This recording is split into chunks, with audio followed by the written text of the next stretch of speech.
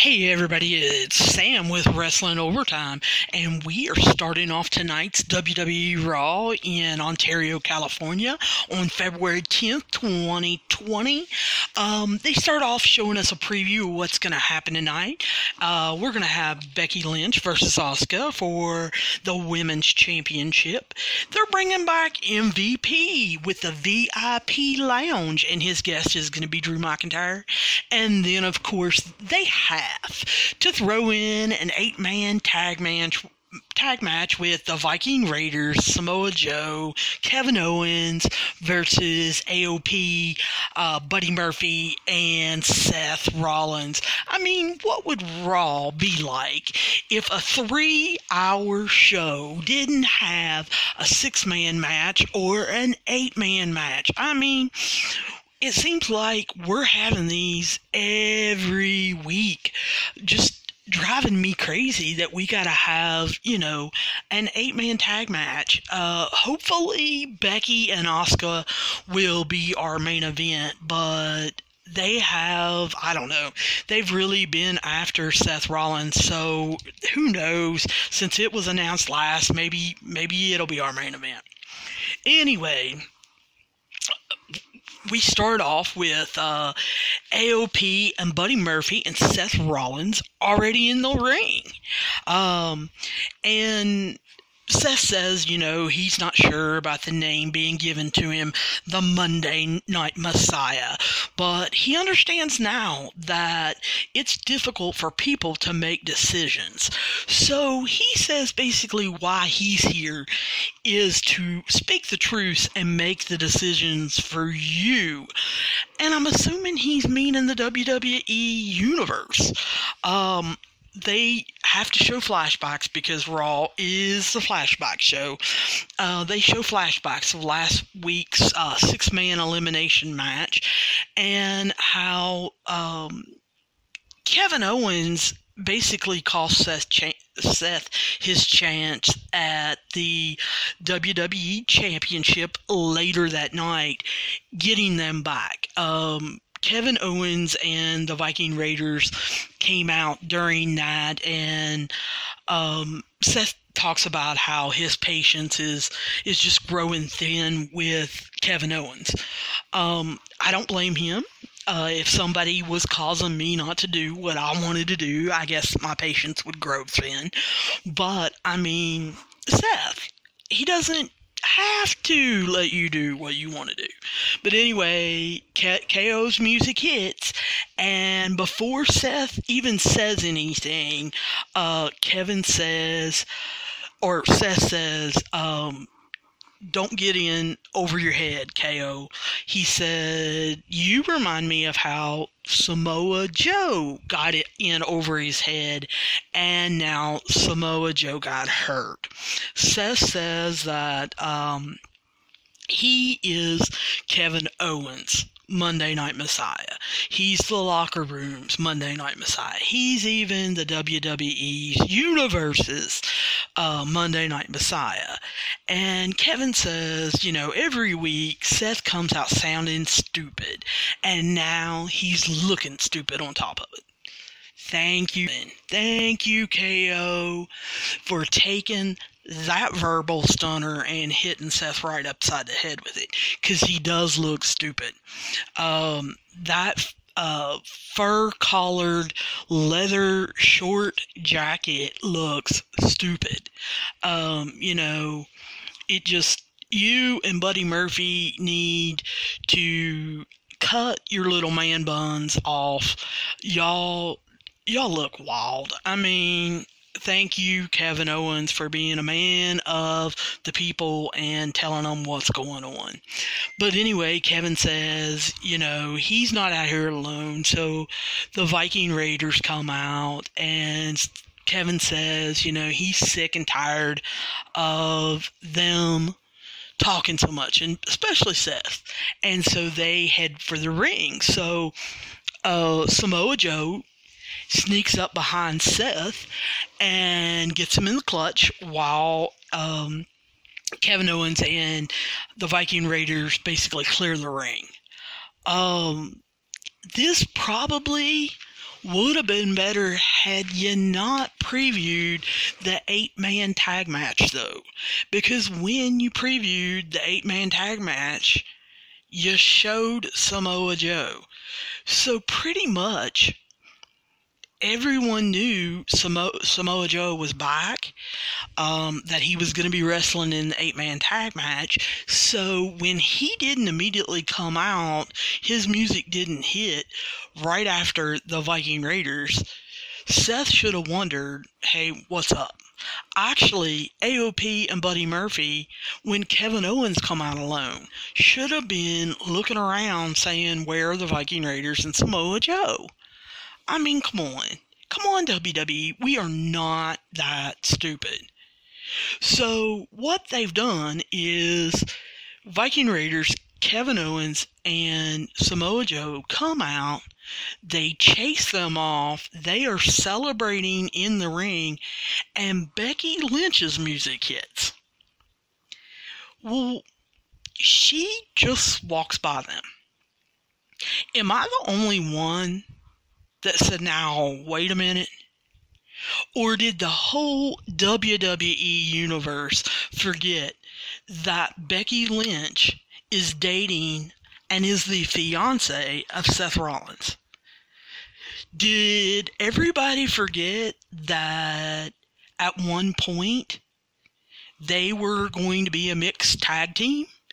Did everybody forget how when they used to pass each other on the ramp, they would say things to each other? So was I the only one in the WWE universe that thought Becky Lynch was actually going to come out and say something to Kevin Owens, Samoa Joe, and the Viking Raiders about beating up her man? I think that would have been hilarious. I think if as she was walking up the stairs, if she'd have shoved Samoa Joe off of him or shoved him off the ramp, I think it would have been hilarious. Now, the announcers sell this as, Becky just walks by him to show him whose ring it is. Yeah, whatever. No, this isn't real. But anyway, the announcers start talking about they're doing the rematch now. So we're starting off with a promo, and then we're going to immediately start off with the women's championship match. Hey, that's cool with me. Starting off Raw hot would be great. If they wouldn't have had the promo, I'd rather had a Becky Lynch promo. Why can't we have that first? Just start off hot that way. Or let Becky end the show. I mean, it can't get any worse, because obviously they're going to end the show with the 8-man tag match. Anyway, Asuka comes out, and she doesn't have her mask on, but she's got a mic. She starts speaking Japanese, and we hear Becky a couple times, and she continues speaking Japanese, and then we hear something like easy peasy. So throughout the match, after it gets started, Becky works on Asuka's arm. And I really like it now that Becky has picked up on working on a body part, and hopefully her partner, whoever's in the ring with her, sells it, and it just makes it a little bit more real. I feel like Becky's matches are now picking up a little bit. I guess it's WrestleMania season. She realizes, hey, I've kind of, since I got engaged, been kind of letting everybody down, kind of lowered my intensity and everything. I need to pick it back up. But like how she is working Asuka's arms. The announcers start talking about how Asuka's mind games don't seem to be working that well, but the King then, right after that, mentions how Asuka having Kairi Sane on her side helps her. Well, why? Because almost immediately after he gets done saying that, Sane interferes.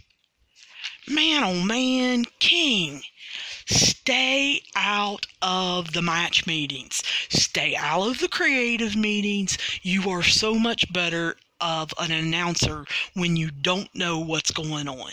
Maybe they can give you a couple bullet points to sell, but quit talking to the wrestlers about how their match flow is going to go, because as soon as you said that, Sane interfered, and I know that you think it makes you look like a psychic, but no, it just makes you look like they went over their match with you.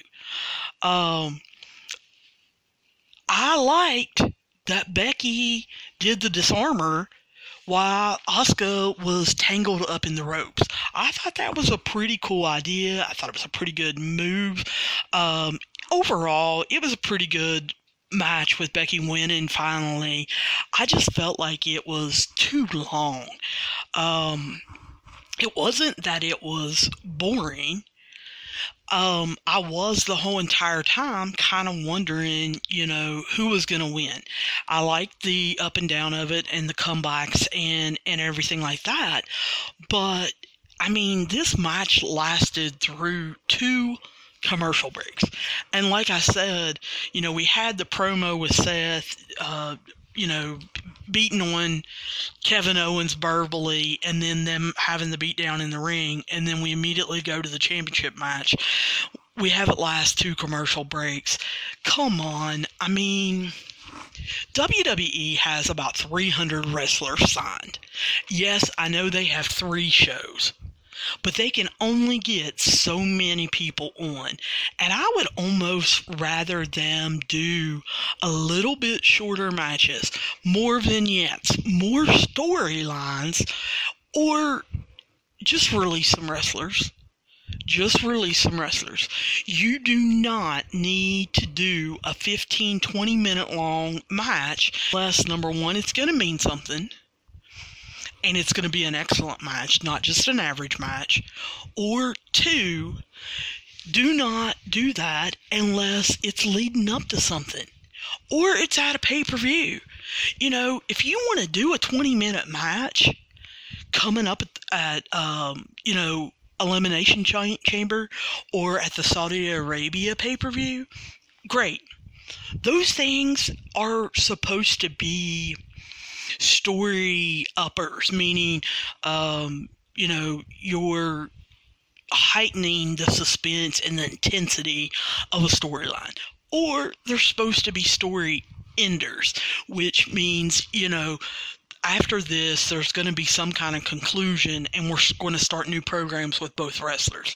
So the thing is, WWE, I don't need that long of a match on, Raw. Show me more wrestlers. Show me more vignettes. Show me more storylines. Get me involved. I did, however, really mark out for, Becky is celebrating her and Shayna Baszler pops in the ring and hits Becky from behind. She uses her sleeper hold. But before, Becky can go to sleep, she just throws her down, smacks her basically face first into the mat, pops out her mouthpiece, and then proceeds just to bite Becky Lynch's back of her neck. And then she pops up, and Shayna's got, blood coming from her mouth. The King calls her a vampire. Let's not go there. King, I know you like to exaggerate, and you're from the 80s when they did all the crazy stuff, but let's not go there. I like snap, tap, or nap better. I really did. Can we add this maybe to it somehow? Can WWE Creative put bite, snap, tap, or nap or something like that? I did like that Shayna was doing something new. I wasn't bothered by the bite. I know a lot of people were all upset. Would I have rathered her put Becky to sleep? Yeah, probably. But the bite, it was cool. It was, and I wanted to see what they were going to do with it. I thought it was weird, and I can't help but kind of laugh. The ref has gloves, but he can't get them on. He is trying to get him on, but he has just refereed a match, and he's touched Becky, who I'm sure was sweating. He has pulled at her hair, which means he may have gotten some of the substance they used on his hands. He can't get his hands in the glove. We hear Becky saying, "She bit me. Can you take a look?" Because she knows that's what the ref is supposed to be doing, is, hey, you're supposed to be looking at my neck so people can see that I've got blood on me, that it's oozing, and that I've got a bite. Hello. But see, the ref is still messing with his gloves. And he tells Becky, the medics are coming. Well, Becky kind of just rolls out of the ring and kind of sets up and says, I'm fine, just take it easy, and all of that, when the medics get there. So the paramedics show them during commercials. So this Becky Lynch segment with Asuka coming out, with them having a match, and with Shayna coming out has lasted 3 commercial breaks now. But I did like how during the commercial break they used that to show the treatment, and then they showed her walking to the back. But I was thinking, man, oh man, how long is this going to take? Commercials at Raw are 3 or 4 minutes. Are we really going to spend a lot more time on this? I mean, she bit her. Obviously, she bit her really good because Shayna had so much blood, supposedly, all over her. But, I'm thinking, let's go. So we see Mojo Rawley and Riddick Moss come out.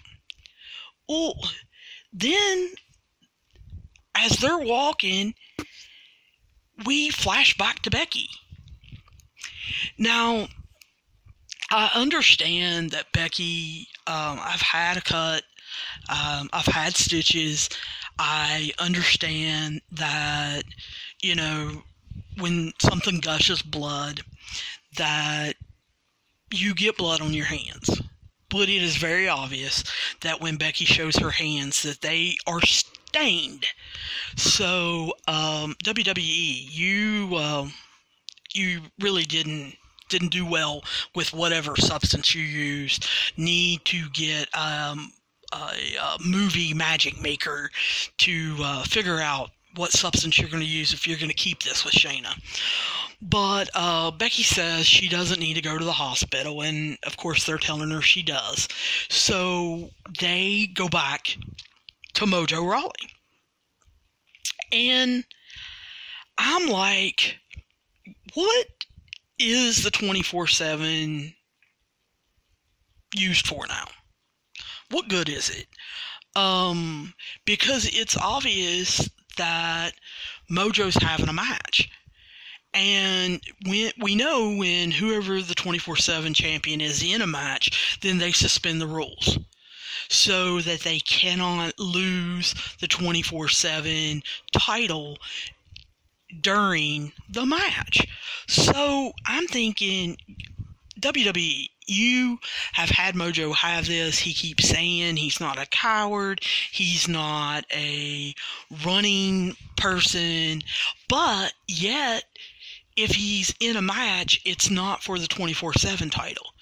So I'm thinking, WWE, you either use it or get rid of it. I mean, where is R-Truth? It seems like R-Truth has been gone since he messed around with Brock. I guess they're playing up that maybe he's injured. Yes, I'm doing the finger quotes. But where is R-Truth? Great. The Street Profits are coming out now to talk us to death. I mean, come on. What are they doing? I don't want to hear them right now. This reminds me, where is AEW's Private Party? Where have they been? I haven't seen AEW's Private Party. Are they on AEW Dark right now? Or did they take off or something like that? I mean, I don't know. But anyway, of course, the Street Profits finally get to the ring and they start a yakking. They call Mojo a coward for hiding behind Moss, and then start talking about how Mojo is riding Gronk, and they do their smoke line. Great. Not sure that he's hiding behind Riddick Moss. Stupid name. Anyway, they haven't built Riddick Moss up to be this big bad guy or anything. I haven't seen Mojo hide behind him. I haven't seen him shove him in front of him so that somebody won't get the 24/7 titles. And I'm not sure that Mojo is riding Gronk's coattails because Mojo hasn't went anywhere.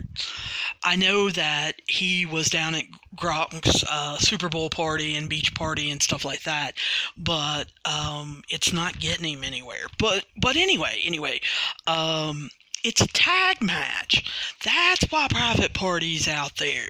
So we're going to suspend the 24/7 championship rules to have a tag match with Mojo Rawley, Riddick Moss, and the Street Profits? Are you serious? We just spent 3 commercials on Becky Lynch, Asuka, and Shayna Baszler, and this is what you're giving me next? You're giving me Mojo Rawley, Riddick Moss, and the Street Profits? You've got to be kidding. So Mojo starts out and immediately just tags Moss in so he can be the jobber.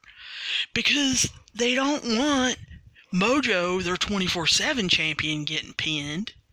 And they don't want these two beating the Street Profits and them like losing any kind of momentum that they have. I'm not sure that they got any. But anyway, so the Street Profits roll up Moss and he's a jobber. Great! So Mojo starts questioning Moss while the Street Profits sneak out. Now this is the only time I've ever seen the Street Profits sneak out. I was looking around and trying to see, were they not going to yak some more? But they didn't. I'll give them credit for that. But Mojo starts questioning Moss, and as soon as that starts happening, you know what's going to happen. You know that Moss is rolling him up for the 24/7 win. Because immediately after the match, then the 24/7 rules supposedly start up again. So there it is. The 24/7 belt is back. I knew Vince wasn't going to let that die. He absolutely loves the 24/7 belt. But here's the thing. Mojo didn't even bother to chase him. Riddick Moss jumped over the barricades and took off through the crowd, and Mojo looked at him like, you are stupid. And he didn't even bother to chase him. So then we've got to go through, they flash back to the back, and Becky is still walking to the ambulance. Say what? Why is Becky still walking to the ambulance? Don't they have a golf cart back there for injuries? What kind of arena is this? She ends up going outside to the ambulance. They couldn't have picked her up inside. This is an arena. This is WWE. They could not, at any point, drove the ambulance into the arena and pick Becky up. No. We waited through a whole entire monologue by the Street Profits. We had a tag match, and then Moss beat Mojo for the 24/7 championship and jumped the barricade, ran away, and Becky's still not in the ambulance. Becky still not even made it to the ambulance. So they get up to the ambulance, and Becky kicks them. Becky, what are you doing? Why are you kicking paramedics? Why are you pulling the driver out to drive away in the ambulance? WWE, or even Becky, wouldn't it have made more sense for you to kick them and go back in the arena looking for Shayna? How about, wouldn't it have made more sense for her to pull the driver out and drove the ambulance back into the arena and went and looked for Shayna? But anyway, I guess Becky decides I need to go to the hospital. I need to do it.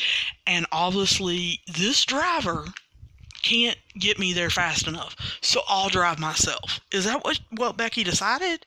Because here's the thing. When she gets in the ambulance, Becky takes a while. You know why she took a while? No, it's not because she needed to put her seatbelt on. It is because she wants to turn on the lights and the siren of the ambulance before she drives away. Now, number one, Becky is Irish. Her background says nothing about her being a paramedic. So, Becky, how do you know where the lights and the siren is? Because I don't. If I got in an ambulance right now, I would not know where to look. It would take me a little while, and I hope it would be labeled and I could turn them on. But here's the other thing. Becky, you don't live in Ontario, California. I'm sure you've been there before. But how do you know where the hospital is? Did someone leave their phone there in the seat so that you could pull it up on Google Maps?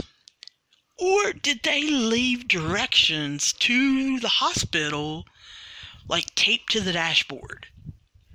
Because, all ambulance need directions from the arena to the hospital on the dashboard. Because it was pretty obvious Becky didn't have her cell phone on her because she got done wrestling a match. So WWE and Becky, this was stupid. This is nonsense. Becky, you should have went to Vince on this. Becky, I know you are smarter than this. I don't know why you agreed to do this. It doesn't make sense. So then we have MVP come out for his VIP lounge segment. And his guest is going to be Drew McIntyre. So Drew comes down and the guards act like Drew isn't on the list. So Drew has to bust through them. He apologizes to MVP, and you can tell this is not starting off good. Basically, MVP offers to be Drew's manager or advocate or business advisor or whatever, and Drew says he doesn't need an external brain thinking for him, and MVP says Drew needs him. So Drew headbutts him, and then when he gets up, claymores him. Paul Heyman, is this your segment? This was ridiculous use of MVP. Basically a ridiculous use of Drew McIntyre. Drew is better than this. He can do better promos than this. Just think up something else for this. Of course, then we get the flashback from 2 weeks ago where Edge and Randy Orton, and they preview that Randy's going to come out tonight and talk about what he did to Edge. Didn't he do that last week? Didn't we see this same exact preview, and then they said, oh, Randy's going to come out, and then Randy came out and said, yeah, I'm not talking about it. So did they put him in Vince's office, and Vince slapped his hand with a ruler and says, oh, this week, Randy, you're going to talk about it? Because the announcers do not mention it. They don't mention, oh, this is for the second week in a row. They don't mention, oh, Randy is been grounded for the last week by Vince, so he's got to come out and try again. I don't know. This also is stupid. But then we see Angel Garza come out with Selena Vega versus Cedric Alexander. Where's Cedric Alexander been? I guess he's been doing, dark matches and main event matches, but I can't believe it. When I see that, I'm like, oh my gosh, Angel Garza is not taking on a Latino? Because remember, I had been griping for the last couple podcasts that this has been the Andrade, Mysterio, Humberto, Garza, Dominic, all the Latinos they've been usually using in just one segment, and they've been fighting over the United States Championship. So when I see Cedric Alexander, I'm like, oh my gosh, WWE's been paying attention to the WWE Universe and what they've been saying. So Vega takes the mic, and of course, she wants them to show a flashback of Garza destroying Humberto and Mysterio. And then, of course, Angel has to talk on the mic. So immediately, Humberto's music hits. And he runs to the ring, and he slams him before the refs pull Humberto away. And I'm like, we had to do it because we have to have a Latino segment. And I'm like, this is stupid. So the refs tell Garza to get in the ring, and they start the match. Well, this became a little bit longer match than what I thought it was going to be, because I thought it was basically going to be Garza getting in there and just 1, 2, 3 in him. But he didn't. It was a little bit longer match. Alexander got a little bit of offense, but not much. And Garza just whips him, which he should. They're pushing him, but I don't think we needed all that. Anyway, we go back to another flashback of Charlotte last Monday. She was going to choose, her being the Rumble winner, she was supposed to choose who she was going to go after at WrestleMania. So they showed Rhea Ripley coming out. And basically challenging Charlotte to pick her. Well, they go immediately to an interview by Charlie. And she's interviewing Rhea Ripley. Interesting that Rhea Ripley just shows up at Raw. So Charlie's first question is, are you still waiting for an answer from the Queen? So Ripley says no. She gets up, gets out, and does what needs to be done until she gets what she wants. Okay. So you didn't hear from Charlotte. Then why are you in California? Because NXT takes place in Florida. Orlando, Florida. So why did you fly clear across the country if you're not going to confront Charlotte, if you're not going to get an answer? So you got up, you decided to get out and do what was necessary, which was fly to California until you get what you want. So as I'm thinking that through, she's interrupted by Sarah Logan. Are you serious? Logan says she just can't come to Raw anytime she wants. Well, amen, Sarah Logan. That's just what I was saying and thinking. But Ripley says, I am Rhea Ripley. Who are you? And then she walks away. Well, I'll tell you what, I loved it. I absolutely loved that Rhea Ripley did that to Sarah Logan. Because Rhea Ripley is higher on the totem pole than Sarah Logan ever got. Go be with your Viking Raiders, Sarah Logan. You don't need to be here. Just go be with the Viking Raiders. Leave Rhea alone. And let me talk to Rhea and say, Rhea, why are you flying from Florida to California knowing you're going to have to fly back later tonight or first thing tomorrow morning? You're crazy. Anyway, they show Bobby Lashley. And I'm looking at my watch. I'm thinking, oh my gosh, it's got to be the 10 o'clock hour. No, it's not the 10 o'clock hour. Why is it not the 10 o'clock hour? If they're showing Bobby Lashley, doesn't Lana have to be around somewhere? And doesn't it have to be 10 o'clock? Because I thought they were the 10 o'clock show. It was the Lashley-Lana show. But I guess not. Anyway, they show Bobby Lashley using his resistance bands as Lana watches. And then Lana tells the interviewer to be respectful because Lashley's warming up and she doesn't need to be interrupting, and that he's facing Ricochet tonight. Lana said that Ricochet stole Lashley's dream.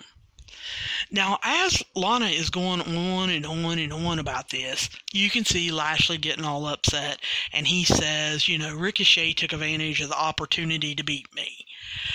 But when he's done with Ricochet, that Ricochet is not going to make it to Super Showdown. Okay, good promo. Not bad. Can't believe you guys aren't on in the 10 o'clock hour, but hey, not bad. So then we see Sarah Logan come around the screen and down the ramp, introducing herself as she's walking to the ring. Are you serious? You're going to introduce yourself? And then she hollers for Rhea Ripley to come on out. Well, Rhea Ripley does. She comes around, and let me tell you, Raw, get your act together. For Rhea Ripley, you are giving her not only a push on Raw, possibly giving her a push at a pay-per-view. You are giving her a push at NXT. Her entrance is better at NXT than you guys made it at Raw. And that's sad. Get your act together. So Rhea Ripley comes down basically to beat up Sarah Logan, and Charlotte's music hits. First thing I noticed, she's not in ring gear. She doesn't have her robe on. She's in a semi-normal outfit, and she just waves to Rhea Ripley, and I loved it. It was perfect. Charlotte is back. She is back. She's got someone of her stature to mess with. She can play mind games. She can sit up there and wave and act cocky. And I love it because Rhea Ripley is the perfect foil for her to go against. Rhea Ripley doesn't break eye contact with her throughout the match. It was awesome. Ripley had to plan that match to do moves where she didn't really have to look, and that she could kind of keep eye contact with Charlotte. She broke away, I think, twice maybe, but it was just for a couple seconds, and it was awesome. Because as she's destroying Sarah Logan, Charlotte is making faces, encouraging her, doing her little golf clap, and it was unbelievable. You could feel their tension building. And then Charlotte gets a mic, Rhea gets a mic, and Ripley says, "Where's my answer to my challenge?" And Charlotte says, "Maybe that's just how the Queen operates." And Rhea goes to say something, and Charlotte says, "Well, how do we even know you'll still be the NXT champion by WrestleMania?" And then, of course, she woos and walks away. Perfection. That was worth me putting up with Sarah Logan interrupting Rhea Ripley. That was worth Rhea Ripley getting up and flying from Florida to California to do that segment, to make that segment. Then, like I said, she'll either catch the red eye or she'll get up early the next morning and she'll fly back to Florida, because that was how you do it. And I love this. I want Charlotte to give her the answer where she will take her on at WrestleMania. I'm excited. So then we have to have a flashback to last week's triple threat with Lashley and Seth Rollins and then Ricochet. And Ricochet won last week. So Lashley and Lana come out, and Ricochet is being interviewed. And all he basically says in his interview is that he doesn't back down from a fight. He goes out, they have a kind of short, sweet, decent match. I mean, I'm not sure that Lashley can give us a great match, so I wasn't really expecting that. My expectations were kind of low, but Ricochet, I do expect him to bounce all over the place. Love that he did this 360 for the win, and, you know, it was okay. So we do, after commercial, we do a recap of what's happened so far, and then Randy Orton's music hits, and I'm telling you, every podcast you're going to hear me talk about how much I love Randy Orton, and I love his music. So as he gets ready to possibly start telling us why he went after Edge, the Hardy Boys music hits. And I'm like, what? Did they let Jeff come back already? I mean, he's only been gone for, I don't know, 10 years. No, it's Matt Hardy. And he's speaking normal. So he's not woken Matt Hardy. He's the Hardy Boys Matt Hardy. Now, of course, he doesn't come out dancing or doing his typical Hardy Boys thing. And he's wearing his hair like he's broken Matt Hardy. But he's talking normal, so I'm confused. But anyway, he wants to know why Randy did that to Edge. And, you know, Matt Hardy hasn't been used in months. He's getting ready to leave. His time is almost up. So for someone that hasn't been being used, he does cut a decent guilt promo. You know, trying to guilt Randy and make him feel bad for hurting Edge. But it was okay. It wasn't anything to write home about. But anyway, Randy goes for the RKO, and I'm excited. And Matt slips it. And Matt kind of beats on Randy. And Randy gets a little bit of room, and he shoves Matt away. So that's all he needed. He RKO's Matt Hardy and then goes and gets a chair and does the same exact thing to him as he did to Edge. Love it. Like Randy when he's being evil and he's beating the crap out of people. Love it, love it, love it. Love it that now Matt Hardy is trying to sell that on social media, that, you know, he is in a chair of wheels and all that garbage. Stay in the chair of wheels until you can get released and go be broken somewhere. Anyway, they flash back to last week when Ruby Riott come out and tore up Liv Morgan. And they do an interview with Ruby Riott. And they say that Liv is just a follower. And that she doesn't know what to do on her own, and now Ruby is back, and that she had to put Liv back in her place, and that Liv will strike when Ruby Riott says so. Short and sweet, great. The women are taking it tonight. They are doing well. I mean, we had a decent, pretty good, little too long, but pretty good match between Asuka, Becky. Shayna comes out, bites Becky.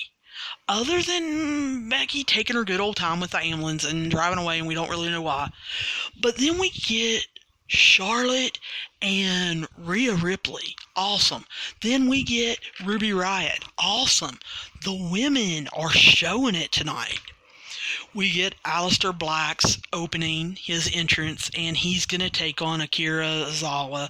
This is a total jobber match. We've seen Tozawa before. It always equals jobber. It was quick. Basically, it was just to get Black out there and him to be able to do his entrance in order to cut a promo. I haven't heard him talk a lot. Like I said, didn't follow him in NXT. So, actually enjoyed his promo about feeling like an animal in a cage, and how his opponents, he is warning them that when they get in the ring that he is going to be an animal and that the ring is a cage. And I'm like, not bad at all. It gave me a little bit more depth to Aleister Black. I'm cool with that. However, him saying he feels like an animal in a cage, where's Eric Rowan been? And that stupid cage he's carrying around. Hopefully we have dropped that, and we have dropped him. Anyway, Becky's back with her ambulance.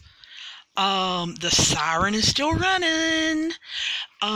She does drive it into the arena and leaves it running, and the siren running. Good job, Becky. And, of course, her music hits, and she walks out with a neck bandage on. So she did find the hospital. Good job, Becky. She looks into the camera and says, "Hey, Shayna, they gave me something real nice for the pain, and now I'm back to smash your head in." Mission accomplished, Becky. You have my attention. I love it that Shayna now has your attention. I love it that Becky looks right into the camera and says, "You better find me before I find you." Great. Love it. She hit the right notes. She had the right intensity. Love it, Becky. I think it was awesome. You were not in robotic mode. You were in Becky mode. Becky the man mode. Becky the man that accidentally got smashed in the nose by Nia Jax and had blood on her face and was challenging Ronda Rousey. I love it. She is back. She is back, and this time she is ready for WrestleMania, and I love it. Well, then they've got to show a preview of the Super Showdown. And at the Super Showdown, they're going to have a gauntlet match. For the Kuwait Trophy? Now what is that? What is the Kuwait Mountain Trophy? Explain, announcers.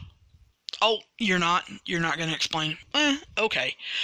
But we see by the preview that it's going to be AJ Styles, R-Truth, Rusev, Andrade, Lashley, and Eric Rowan. Oh, Eric, I was just wondering where you were.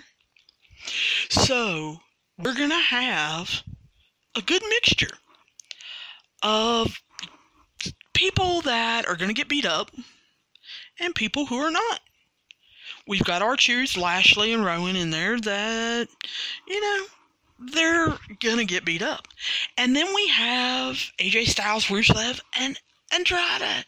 Andrade, you're going to come back after your little wellness suspension, and you aren't going to miss a beat. Hey, not bad. Not bad, not bad at all. So then we get our wonderful main event that we have been waiting for.